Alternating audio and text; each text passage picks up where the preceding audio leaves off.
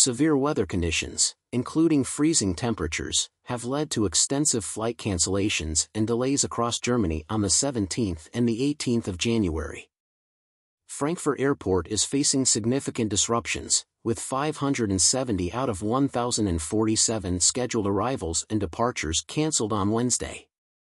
The hazardous conditions are affecting airports nationwide, including Munich, where 254 flights have been grounded.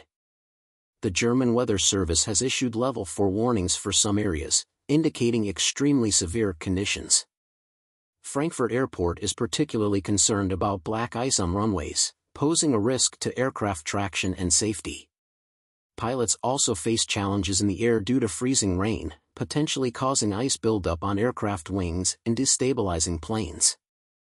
Lufthansa, operating from Frankfurt and Munich airports, anticipates the most disruption.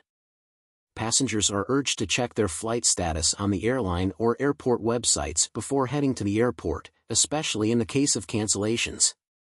The German Weather Service's warnings and the ongoing extreme weather conditions have prompted Saarbrücken Airport to close for the day, while Düsseldorf and Cologne/Bonn airports experienced delays and cancellations.